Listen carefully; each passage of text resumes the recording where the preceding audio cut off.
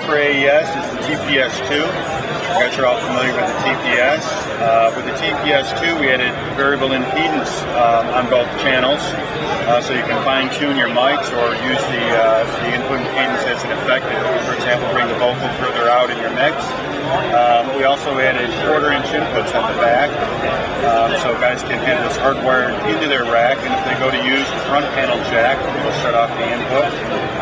We also added input LED meters on both channels, as well as enhanced EQ and limiting in the V3 preset section.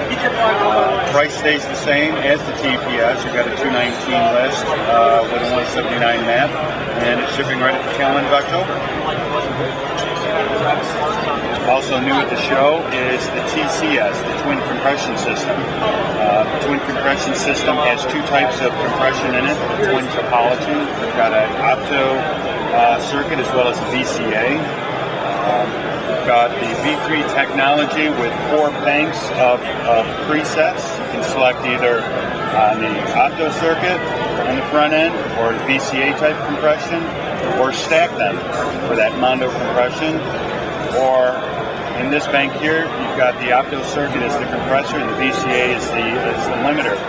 There's a microprocessor around the presets that when you select one of the presets, the controls over here, attack, threshold, release, ratio, and such, you can tweak that preset so your customers won't get in any trouble on using the compression. Of course, there's a manual mode on both types that you'll have full access to the compressor.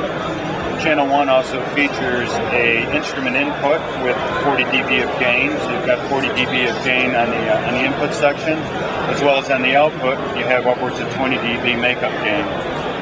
There's insert jacks on the back for a side chain. There's also a tube in the unit that customers can add tube warmth to the circuit, or with a flip of the switch, take it out.